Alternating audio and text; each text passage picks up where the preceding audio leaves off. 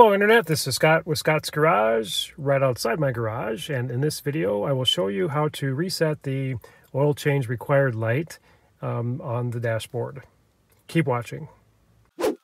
Welcome to Scott's Garage. Welcome literally to my garage.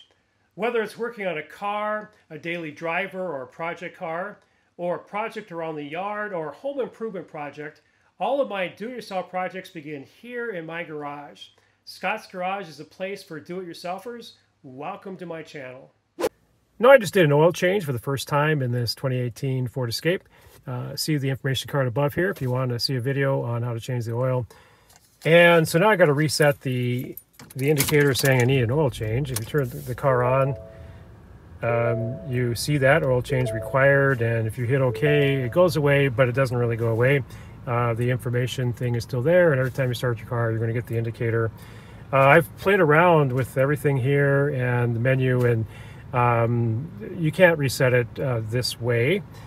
So I did some research, and I'll show you how to reset it. So turn the engine off, and you want to put the key in.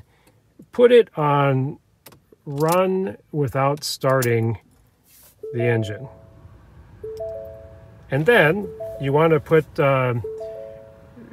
press both the gas pedal and the brake at the same time. So I'm using the right foot on the gas pedal, left foot on the brake.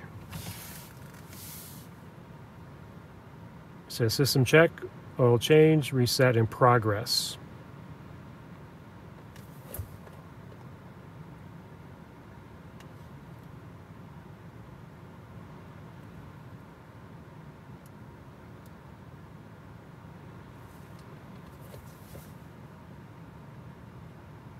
Okay, reset complete. So let your your feet off of the gas and the brake, and should be able to first of all just take the key out, put it back in, restart it.